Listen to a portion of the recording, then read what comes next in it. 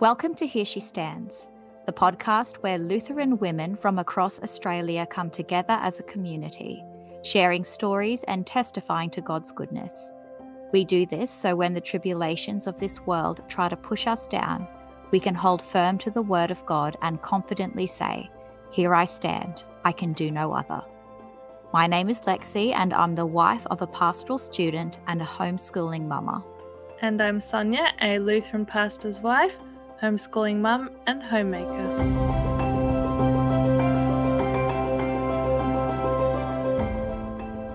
Welcome to another episode of Here She Stands. Today's guest is Wanita Wood. Wanita lives in the USA and is a wife to Tim and mother of three mostly grown kids, Jessica, Gregory, who are in their early 20s, and Naomi, who is a teenager. She and Tim are the owners of Ad Crucem, a confessional Lutheran store. Today, she'll be sharing more of her story and how she and Tim started Ad Crucem. She'll also be talking about Lutheran expression and why it is important. So welcome to our podcast, Wanita. It's lovely to have you here. Well, thank you very much. It's lovely to meet you both, and thank you for inviting me. It's a great honor to be with you. Yeah, once again, we're doing it at very different time zones in the world between the three of us. We've got Lexy here as well. Hi, Lexy. Hello Hi, and Lexi. welcome, Wanita. Thank you very much. So let's start with a little bit of your story. Can you tell us a little bit about yourself, where you live? Sure. I was born in South Africa, so that was 50 odd years ago, and raised in South Africa in an unchurched family. The first time I went to church was with a friend of my mother I was about 5 years old, and she took me to a Baptist church close to where we lived. And I was actually blown away by the experience. It was just the most beautiful thing I'd ever encountered. And I remember hearing that the Lord never rests and he never closes his eyes. And, I was just amazed by that. I'd never heard of anything like this before. And I went home that night and I prayed to him and I said to him, Lord, your eyes must get so very tired and I'm so sorry for you. And I just had this huge empathy for the Lord. And then my mom's friend actually got sick and she never took me to church again. But when I was about 10, my mother became a Christian in the Word of Faith movement. And I gave my life to Jesus, ran forward like everybody seems to do. And it was an experience. In retrospect, the Word of Faith movement in the 80s was very different from the Word of Faith movement in this day and age. It was still Christian to some extent. It hadn't gone completely off the rails, but it was also the name it and claim it stuff. And, all these expecting God to do big miracles. There was a man who was at a different church from ours who was promising to raise people from the dead. And of course, none of that happened. And he made a huge embarrassment of himself. And during that time, my parents got divorced and I prayed and I stood on the word of God that my parents would get back together and that my family would be healed. And of course, that didn't happen. And all the claiming that I had been making didn't transpire. So that by the end of school, I was really upset with the Lord. And I went to university vowing to, find some other religion where I would have my desires met. And I studied religion at university. I studied Hinduism and Buddhism and Judaism, but I knew the truth. I knew that Jesus was the only way, and it was just out of bitterness towards him that I was sort of acting out. And then I met my husband and we became friends right from the first early weeks of university at the University of Witwatersrand. And we were friends for about 2 years before we started going out. And his family was Baptist. And I realized that, my bitterness was very unfounded, that, not all Christians are like the ones that we ended up encountering in the Word of Faith movement. And, through marriage and through studying the Word of God, I healed from the very traumatic experiences that we had had. And then we attended a Baptist church in South Africa and we eventually emigrated to the United States in 2000. And we were first in New Jersey and spent a good long time looking for a church in New Jersey. And it was, Christianity is very different from the Christianity that my husband had grown up in South Africa. And we really didn't settle in a good church. And then we went to St. Louis, where it's the hotbed of Lutheranism, but we didn't know about Lutheranism at that point. So we just searched for a church. We were in St. Louis for 5 years, and it was only in the 4th year or so that we finally found a church where we felt we could attend weekly. And it was, it was just a run-of-the-mill evangelical church. And my husband was doing the Sunday school for them and was looking for good resources. And every time he found anything, it happened to be Lutheran. And he couldn't accept that because, of course, the Lutherans baptize babies. And, our confession is so different from the evangelical confession. But through more and more study, he was drawn to Lutheranism. And I was a little bit slower to the mark than he. And so we were sort of leaving St. Louis at that point and having to move to Denver. And by the time we got to Denver, he said to me, well, we're either becoming Reformed or we're becoming Lutheran.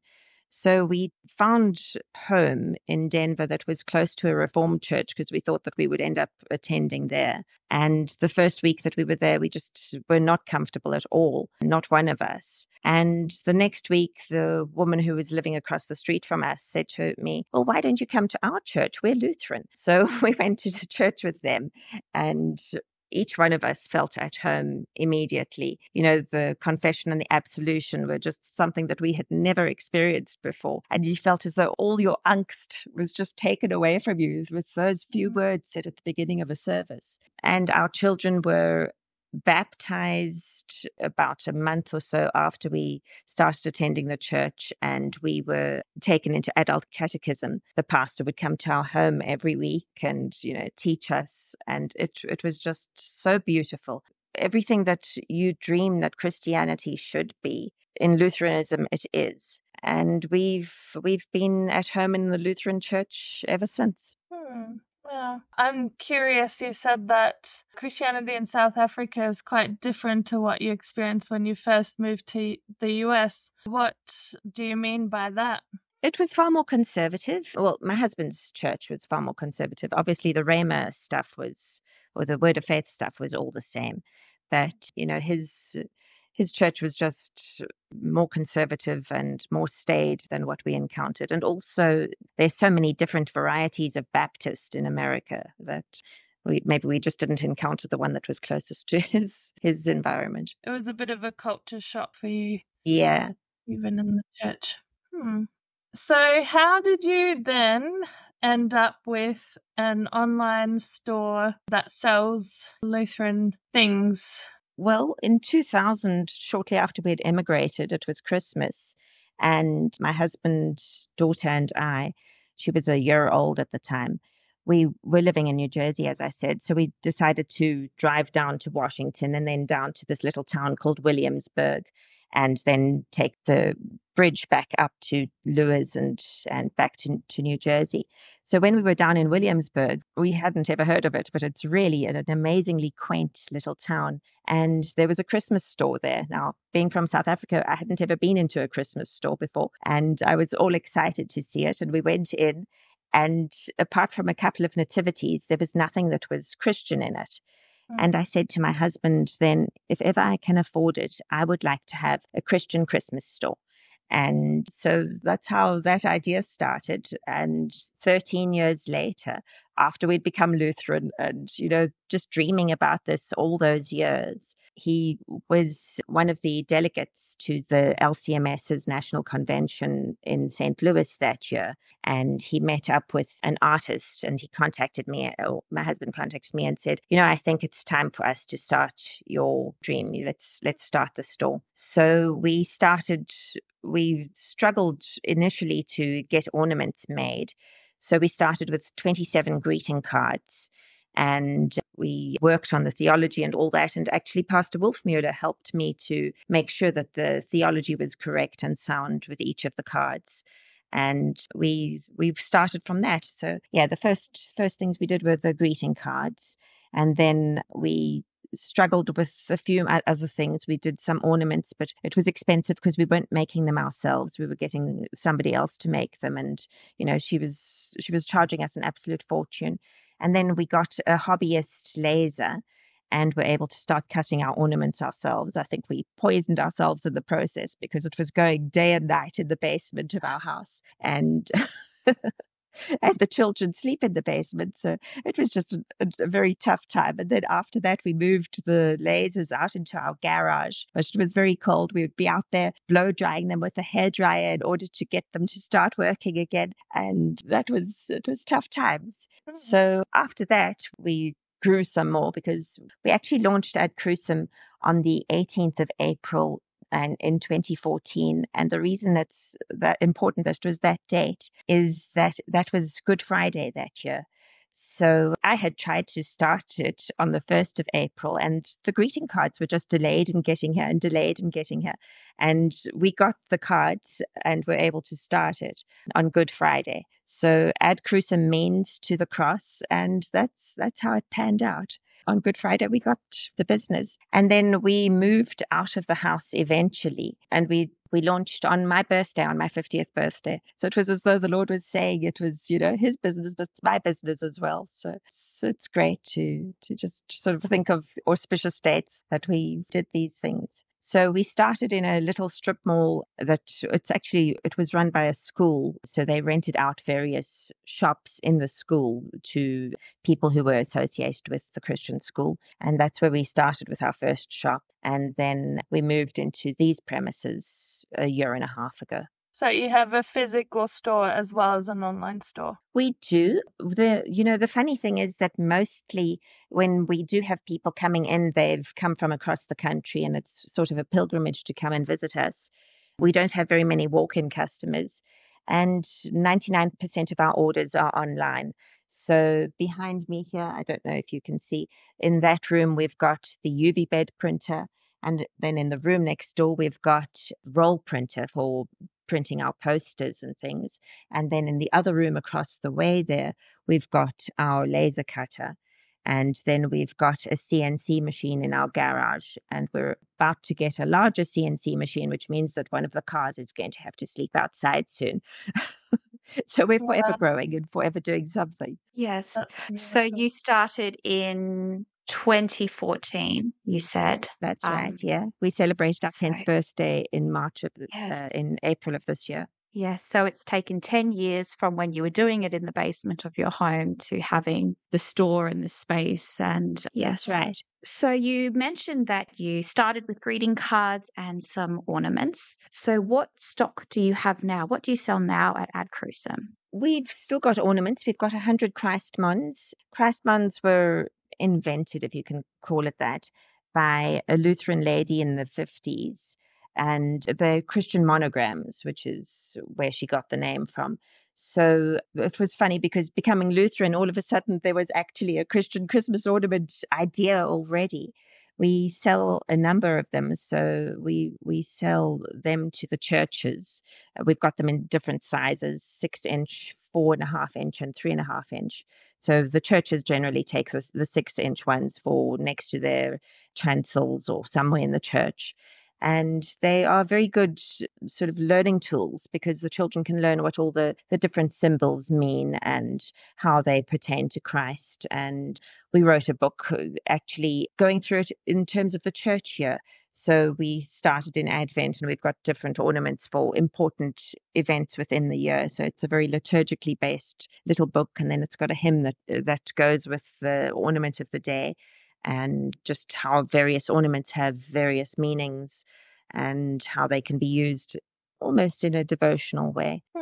Then we've got lots of jewelry now. I've got somebody who's replicated Martin Luther's ring for us, and he's made crucifixes for us and another ring and an Agnus Dei pendant and Pelican in her piety pendant and various Luther Rose pendants. So I only use sterling silver and gold. I don't have much in the line of other metals. But then we've got somebody on the website who does create, or I think she purchases more than creates, different crucifixes and things that she sells.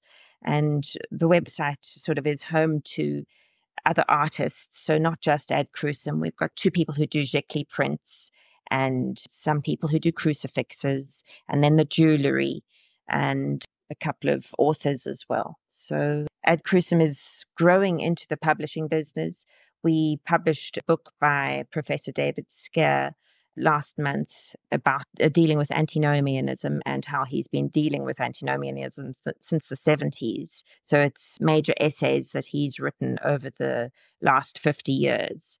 And then we've got a Bible commentary by Dr. Kuntz that he's done the first in the series of 5 books, and by Christmas time he will have a second one out, and we'll grow it each year so that each year he writes more of the Bible commentary.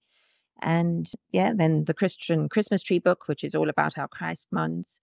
And then we're in the process of producing a Spanish pastel, and my husband's got some other books up his sleeve that he's working on and working with different authors in producing. So that's where his interests lie. And my interests lie at the moment in our faux window clings. So we do faux stained glass, and it costs probably 1% of what it would cost to have genuine stained glass put on windows. And it really comes out nicely. When you are up close, only then can you see that it's actually something that's been applied to the window and that it's not real. So that's one of my most exciting and one of my favorite things to do, because the design process and ensuring that the window clings are well fitting, and just the whole process is something that I thoroughly enjoy. So that's where I'm at the moment.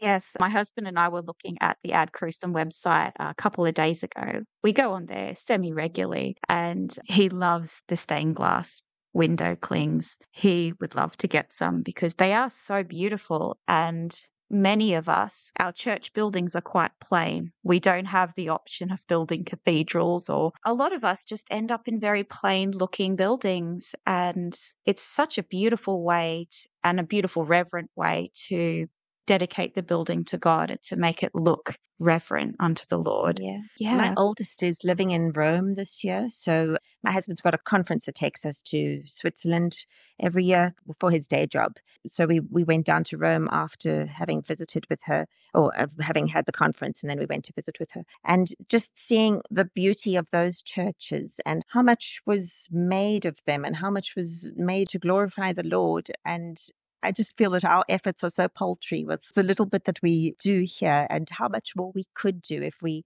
were just able to, just such beautiful stuff. And we are sadly lacking, I'm afraid. Yes, absolutely. And what is the market for confessional Lutheran items like in the USA at the moment? The market is small. We knew that going in. It's never really been about money. In fact, after 10 years, we've never taken a cent out of this business. Every cent that we make, we put back into it and we grow it. So we just, we make things that we want to make, and things that are beautiful to us and that glorify the Lord. As I said, my husband's got a day job, so he works during the day, and then he comes across to me in the afternoon, and he works here printing stuff for me here, and then he goes home and he works on the CNC machine at home. So we've got a lot of work that we've got, and a lot of ideas that we have, and the only limitation is the time, and we can just work on that as we can. So we've grown. It's not easy to start a Lutheran business. I've seen so many come and go over the years, and it's sad, really. I think that, people think that they can design a couple of things and that will be enough to turn it into a business, but it's not an easy thing to do. It's just a lot of slog, and yet it gives us a huge amount of fulfillment. And I always said, if I was going to sell something, it had to have meaning. But then you realize that the gospel is something that should be given away for free, and that it's a difficult place to be in when you're selling things that are Christ focused, because, it shouldn't be about selling. So it's a weird little conundrum, but we make the best of it. Yes. Yeah, there's not much of an overlap with other denominations. We find that the Catholics want to buy Catholic things, and the evangelicals don't understand us at all. And very often we get told, oh, Jesus is no longer on the cross, so you shouldn't have a corpus on the crucifix. But, then you say to them, well, the two thieves on either side weren't on the cross either after the sun went down. So that's really not the issue. The fact is, he's no longer in the tomb, and that's what we celebrate. And, we celebrate him being on the cross because that's where he paid for our transgressions and when he took all that sin upon himself. So that is, it's so focal and so important to what we proclaim. And the crucifix is, it's an instrument of torture, but it is such a beautiful instrument of torture because our Lord did all that for us. So that's why we, celebrate the crucifix the way we do. And getting back to the evangelical churches, we have on occasion worked with evangelical churches, not very many of them, but it's been disheartening. And in future, I'm not even sure if I would be prepared to do it because they just want to look like the next big box office church down the way. And there's no beauty in what they want to have designed. It's just strange to me. And life is too short. I don't want to create things that don't have the sort of meaning that they should have. So we probably wouldn't choose to work with them again because it's just disheartening. Yes. That's one of the things that I found when I became Lutheran is that there is so much meaning and beauty and symbolism within Lutheranism that I never had growing up being Word of Faith and evangelical. And like even the way Lutheran churches are set up and designed and the different symbolism and things that are in it, it is so beautiful and it has so much meaning. And my husband and I, whether we visit a different church or we see something on the internet now, and we think, wow, their churches are so bland. There's nothing, there's no meaning. It's almost like, there's no meaning there. And I think Lutheranism has, you could say, ruined us in that sense, in that we just want the beauty and the reverence and the symbolism. Yes. And when you read the Bible, you just see how through the Israelite culture and a lot of the things that God established, it's all very visual and tactile, and the Lord himself set up a lot of these traditions and beautiful things because us humans, we thrive off of touching things and looking at things and beauty. And why would you just suddenly stop all of that? That is so true. We went to Germany a couple of years back and we were just blown away by all the beautiful Lutheran stuff. Unfortunately, it was in 2013, so just before we decided to start Ad Crucem, because if we had already had that, we would have taken a lot more photographs and gotten a lot more ideas. But it's one of my dreams to go back there and just make what they had more accessible to the Lutherans of this day by, recreating it and bringing it into the public life and making it possible again. So that's sort of what we aim to do. Yes. So you make some of the items yourself, and we make you have everything that we sell, we make. Yes. So yes, and you also sell items made by other artists and creators. Yes. So what standard do you follow when it comes to creating and choosing items to sell in your store? It has to be Christ-focused and it has to be theologically sound. And, beauty is secondary to those two criteria. So if something is beautiful but doesn't have any meaning, then we reject it. We do get a couple of the artists who sort of try and push through something. And if it doesn't have any symbolism or something that I can say, well, okay, that's definitely Christian, then we just say, no, sorry, we can't carry that. And that's the most important thing. And then for us personally, it has to be, very biblical and it really has to speak to us. So every year at Christmas time, my husband's in the garage making me something new. 2 years ago, he made me the Lord's Supper, and it was on the CNC machine. So you can see that on the website. And then last year, he made me the 5 loaves and the 2 fishes. And that was just gorgeous. Another wooden plaque that he made.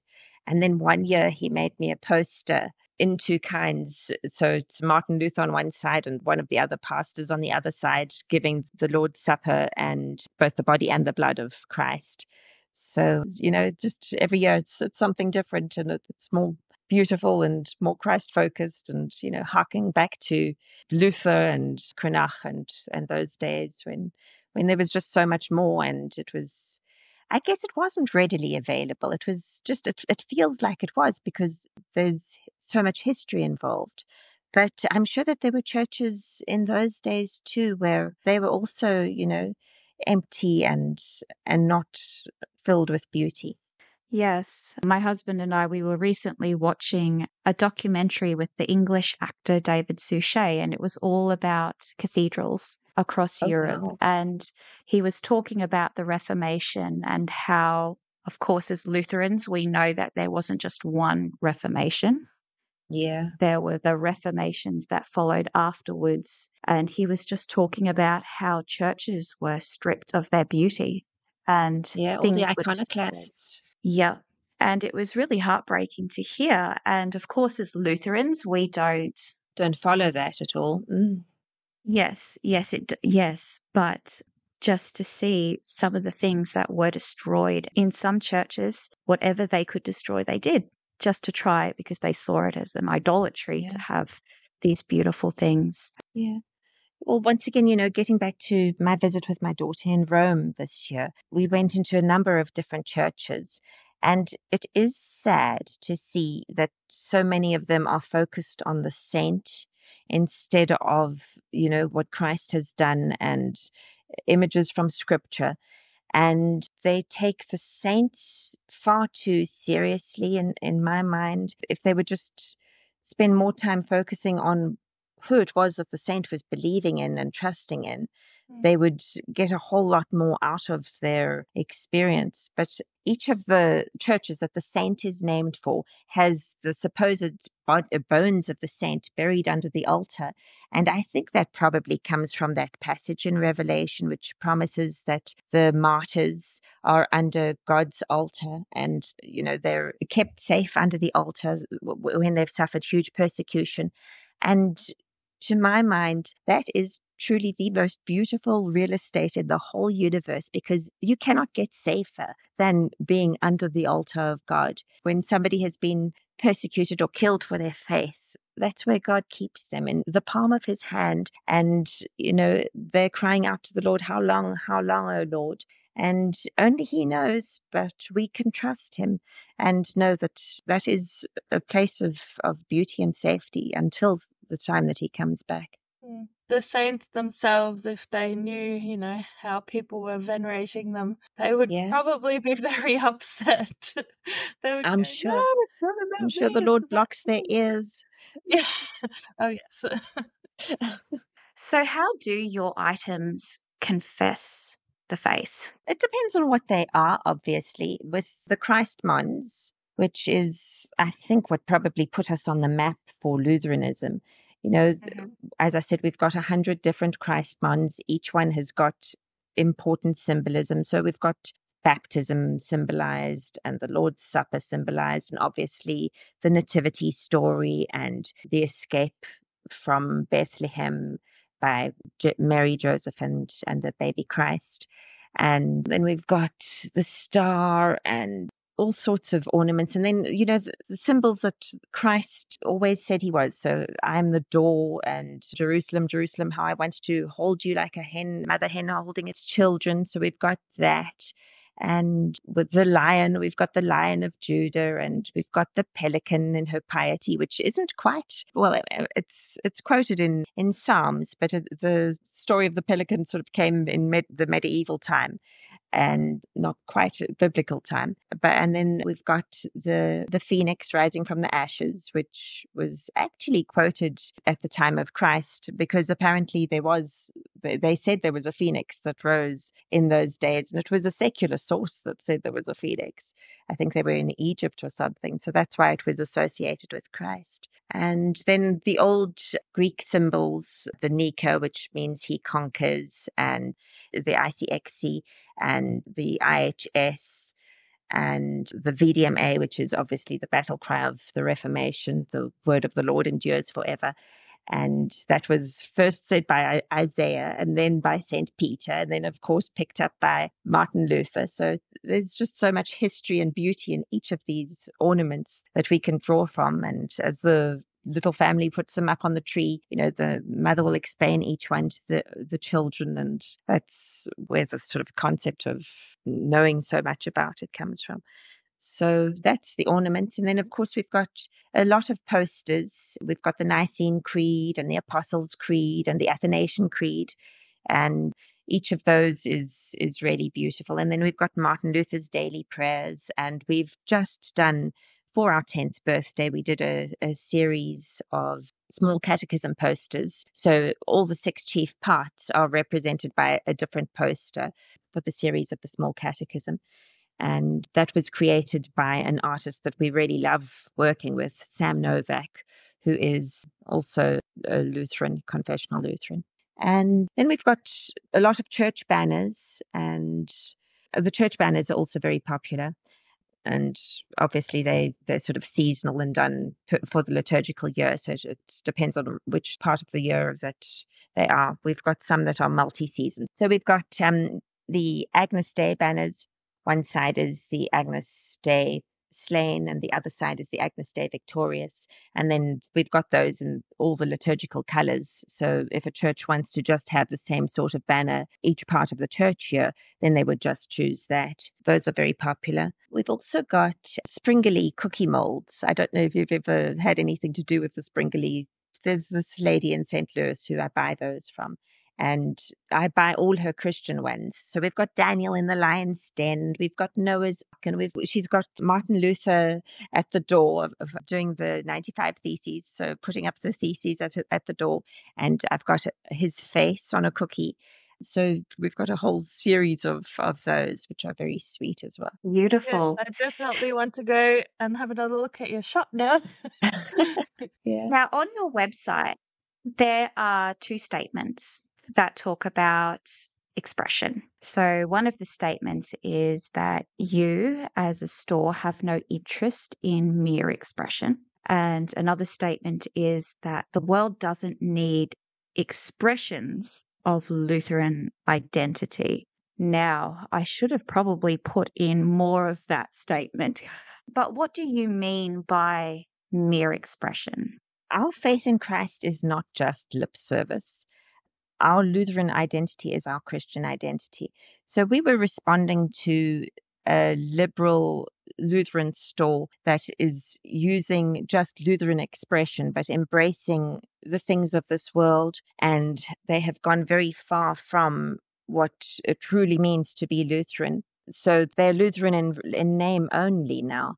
And we don't ever want to be that. We want to declare to the world with every single product that we make that Jesus Christ has died for their transgressions and has been raised again for their justification. And we don't want to make it wishy-washy in any way whatsoever. Life is way too short and eternity is way too serious for us to take this lightly. These are just trinkets that will one day burn away, but the people that we are seeking to impact with the stuff that we make, they are the ones that will last forever. And we want to see those people be with us in heaven, trusting in the Lord, worshiping the Lord, and understanding what it is that He has done for us. And that is so much more important than anything that we sort of do from a physical sense. We need to minister to the people. So every person who comes into my shop gets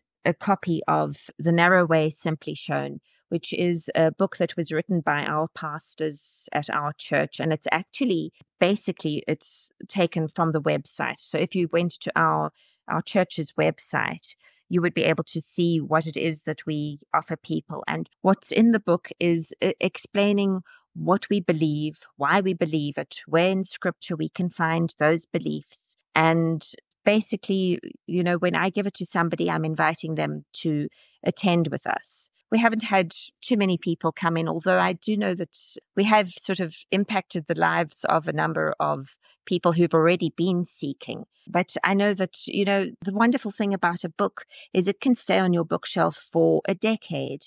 And yet, if it wasn't on your bookshelf, at the point when you needed to have an answer from the Lord, you wouldn't be able to reach for it. And if it is on your bookshelf and you're saying, oh, Lord, help me to get out of this mess that I'm in, or I'm just a dreadful human being, or whatever it is that's causing the turmoil, that little book might then at that point, point the person to coming in and speaking to the pastor, or, just knowing that they can find Christ, or that Christ can find them and grant them salvation. So, we plant little seeds all day long, and it's not necessarily for us to water them. It's the Lord that makes them grow anyhow. So we'll trust in him. And I just pray that the people we do encounter are one day going to be with us in heaven. Yes. How important is the expression of our faith? Do we need the artwork and the buildings and the different items and the symbolism to express our Lutheran identity? How important are they? I don't think they are essential. We can open our Bibles, and I'm sure, you also coming from a different background, knowing that those things weren't always available to us. I mean, we still love the Lord and worship the Lord, but it's just so exciting to have so many little trinkets that remind us of what Christ has done. So it is good to have them, but not essential. It is good to have a beautiful church where you can just sit and admire the crucifix whilst listening to the sermon. And, for a little child who's not quite understanding what the sermon says, if there are beautiful stained glass windows there for him to look at and to, think of what Jesus has done for him, those are all wonderful things to have. And, also when the world has gone dark and people aren't there proclaiming the truth, the stones that we see in the churches that, have these beautiful things will still be crying out to the people. Even when the Christians are no longer crying out or are unable to cry out. I mean, if you go into a cemetery and you find beautiful Christian images on the tombstones, those are also proclaiming, we have this hope in Christ and we can trust in him. Even in the grave, we trust in him, in what our God has done and will do for us. And, even with my own eyes, I will see him, not with somebody else's eyes, but with these very eyes, I'm going to see him again one day. And that's why, we believe in being buried rather than being cremated, because we want to proclaim to the world the hope that we have. And just on a tangent to that, we also offer for free if tombstone makers need Lutheran images, we are happy to offer our images to them to use without any charge. And we've done that for a couple of people already. So, they can use those images and proclaim to the world when nobody else is looking. That's beautiful. To finish off this interview, are there any resources that you would like to share with our listeners, and where can our listeners find you? Our website is www.adcrucem.com. That's ADCRUCEM.com. And we've also got a Substack. My husband writes most of the stuff for the Substack. He's into writing a lot more than I am. And then also Ecclesiastical Sewing, which is this beautiful liturgical stuff that Carrie Roberts makes in Michigan. She's also Lutheran and was also started in 2014, which is quite interesting. And then, of course, Pastor Bryan Wolfmueller, he read out, or he put a podcast on reading out Luther's sermons a few years back. And when my sister passed away, I actually listened to those sermons day and night for months on end, because when I couldn't sleep, the comfort of what Luther had said in these sermons just helped me to rest. And I just played them over and over again. And I still, on occasion, when I'm feeling down or anything like that, I go back to listening to Luther's sermons, because they are just so beautiful and so rich in, just in beautiful words that he used. And he really had such knowledge of the scriptures. And then, also our church, as I said, Trinity Lutheran in Denver. If you were to Google Trinity Lutheran in Denver, you would find our website. And we have a number of resources. They are free to download, and we encourage other churches to use them because not every church has a huge budget where they can, just have people creating all this stuff. So we encourage them, and it's all free. And also a number of our books on the website are available as free PDFs as well. So we've got a very different publishing model. We have most of it in the Creative Commons so that people can use it and benefit from it. Yes, and of course we'll link all of this down in the show notes as well, so people can easily just click on the link and find what you've mentioned. But thank you so much for joining us today. It's been a real pleasure chatting with you. Well, thank you so much for inviting me, and it's lovely to get to know you both, and I wish you both all the best with the new babies that are coming. It's so exciting. Thank you. They will have been born by the time this episode comes out. Here She Stands is an Australian podcast for Lutheran women, and we release new episodes every 2 weeks on a Tuesday. You can find us on all major podcasting platforms as well as YouTube. You can also follow on Facebook and Instagram. If you would like to contact us directly, our email address is hereshestands.podcast@gmail.com. Until next time, we pray that you will hold fast to God's word and confidently say, "Here I stand, I can do no other."